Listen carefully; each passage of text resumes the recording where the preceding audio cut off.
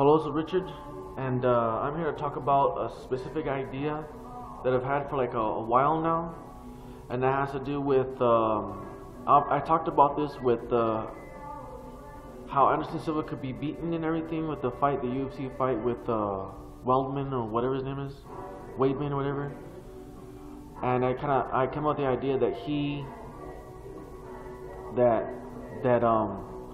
that there's mental energy, and mental energy, the keyword energy, it influences the small quantum levels of space and time.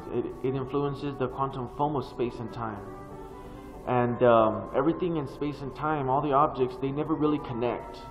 They connect only in a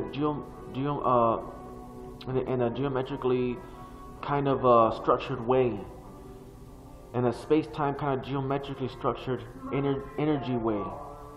But everything in space and time, even as though they collide, they don't really collide. What happens is that the information from one object to another is sent. That information is space and time itself. One way to explain it is that when a collision is coming toward, when you're fighting somebody, and a collision in the fist is coming toward the face, people may say that the fist hit the face and it made a knuckle imprint in the cheek. But what happens is that the face and the fist never really, ever really truly collide in a real scientific sense.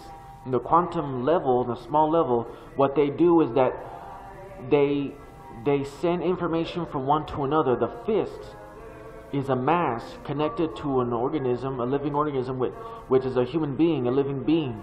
That living being has energy that bends space and time with a mental energy, and is able to send energy from the brain to the rest of the body to tighten up and to lift and to run and to all these other things. All that energy then influences the fist. The fist then in turn, because it becomes tighter, it bends the quantum space and time. It bends space and time at the quantum level, the quantum foam that bends it. When it bends it, those small warps of space and time carry information. When the fist flies toward the face, that warping, the information is traveled by the warping. When the warping gets close, it makes the collision toward the face, the head. The fist sends the information from the warping, through the warping. It never makes a real collision. It makes a collision in a more of a quantum geometric space-time sense, but never in a real collision. It sends information through the warping of space and time around the knuckles, and it tells the face to become manipulated. It tells the face to form the collision. The information is sent to the face from the fist, a small space between the face and fist. There's information passing. That space warping sends information to the cheek, telling the face to become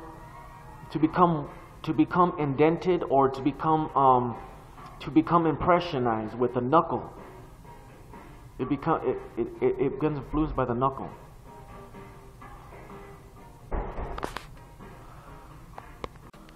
And like I was saying, the space between the fist and the cheek, the space warping is what transfers the information to the cheek, telling the cheek to create the formation of the collision. Because the face, now this is the trick. The reason why the formation of the face, the collision of the formation of the punch is created on the face of the opponent is because the opponent's mental energy that he sends out throughout his body and skin and muscle is not strong. He's not in the mental state to withstand the information. The skin then reads that information from the space-time warping and then confides and bends and melds to the collision. It creates the collision. The fist tells the face through a space between them. It sends information in a space between them to create the imprint of the collision of the fist on the face. And that information tells the skin to let loose a certain amount of blood and bruising and allow a certain amount of bruising to occur. That's what I'm trying to get at, is that the information and the space-time warping of the fist is sent through, and it may look like it's making a collision, but there is no real collision. It's mostly like an air pocket between the fist and the face. That air pocket is a warping space of the mass itself in the quantum foam level. That information is sent to the face. The face reads it, and it depends on what state the face is in, because each face is a different state of a proper recognizing, being more stronger, depending on how the person is thinking or feeling or how reacting. Sometimes the face will not comply to the fist imprint. And that's just my idea for now of how geometrically space and time and things do not really collide, but that there's always a quantum level of space in between them that causes the information. There's information of being passed back and forth from the fist to the face, and there's other ways to explain it and other levels to explain it of other objects colliding. The fist tells the face how bad to be bruised. The fist tells the face how bad the imprint is going to be to the face without ever touching it. It has a space between the face and fist. The information is passed like radio transmissions and all that stuff. It tells a device from Houston tells a device in New York to turn on. That's what's happening in things in our reality. That's what's happening when fighting happens. And it just depends on how the opponent, his mental state, reacts to the fist's information, if he wants to comply to it or to push it away. It all depends. That's my idea for how space and time works. And I want to talk about Anderson Silva and the fight and all that, and how fighting is, but that fighters, there are no real fighters. No real winners. But I'll explain that later. Thank you for listening. Hello, it's Richard, and I'm here to talk about the fact that there are no real fighters, no real winners in fighting. Now, what I mean by that is that, let me just put a little example. Anderson Silva, and Mike Tyson, and Manny Pacquiao, and Mayweather. All these fighters, they're supposed to be great fighters. But one thing you forget from the other video that I spoke about talking about how to beat Anderson Silva, is that the reason why these fighters win is because the people allow them to win. It sounds kind of insane to kind of say, but the thing is though is that, you know, with your mind you create this energy that bends space and time around you. The energy in your mind bends it. And that energy, just like I spoke about the fist, sends information to be transferred to another body or another object to be manipulated, like a ball, flicking a quarter in the air. Those types of things are created because you're sending information to allow that to occur. There is no real contact in the quantum world. There is only contact, there's only exchange of information. The thing is though that the people that are involved in these fights are not emotionally involved or not emotionally threatened, or they're at a level, because the emotion also bends space and time. Any form of energy that you create with your mind, which is emotional or any form of thought, creates energy, and that in turn manipulates the quantum foam of space-time itself, the geometry of space-time itself, which manipulates things around you and sends information to be changed. And these people do not see these fighters as ultimate threats, like life-threatening threats. You know, they're not emotionally involved. It's a subconscious, small quanta level of negligence on their part. It's like seeing a child, a grown adult, seeing a child, and a child trying to come at them and trying to fight them. In a way, they see these people as small. And when they get involved in fights, they actually allow the people to win the fight.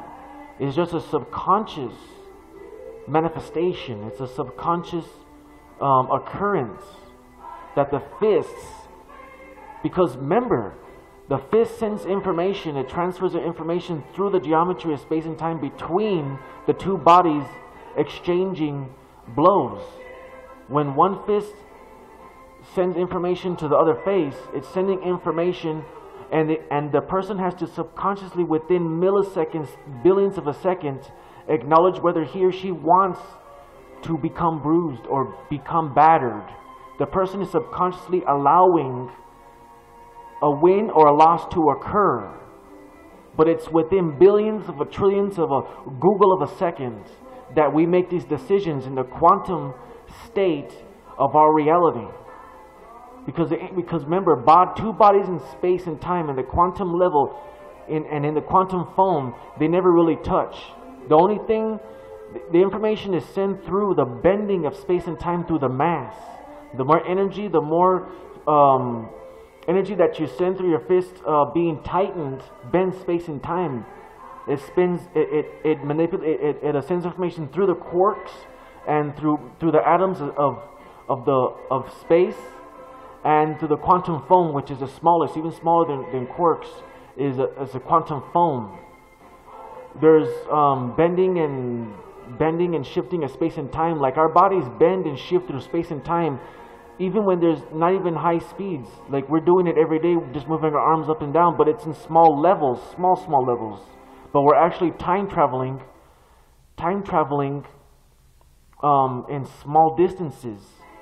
Our arms travel up and down because they're traveling through space and in time. They're time traveling. The arm is time traveling as you sway it up and down, but it's doing it in the small quantum levels. In order to travel far distances, you have to manipulate larger amounts of space-time through binding of energy and in just a lot of, exceeding light speed and all these other things, and making like a portal. I mean, not a portal, but a black hole. By manipulating space-time itself and creating a black hole to travel through space. But through the small levels, we're time traveling. That's how our arms and legs travel through space and time, because our arms and legs are time traveling as they sway up and down.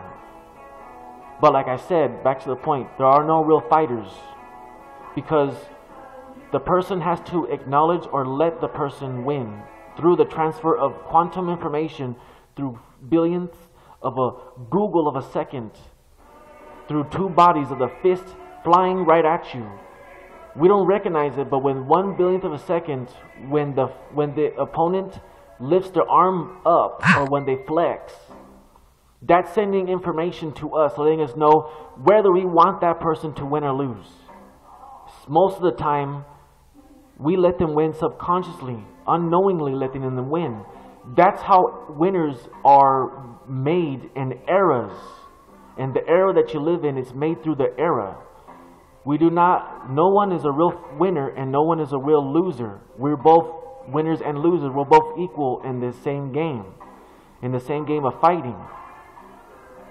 That's an amazing feat. And two bodies don't really. The only thing that exchanges in our universe is information, not real mass. Information is mass, but it's in different way of transferring. And right when the fist comes right in, we make the decision right when he lifts his arms up. Right when he lifts his arms up from 2 feet away, we're going to let him win. Subconsciously. Google for a second, we're going to let him win. This fist is going to come hit us. And other points and other positions of emotional states, and through the rounds and things like that, we allow certain punches to enter and to not You know, it's a real complex thing, but we're allowing that. So really, Manny Pacquiao is not a real winner.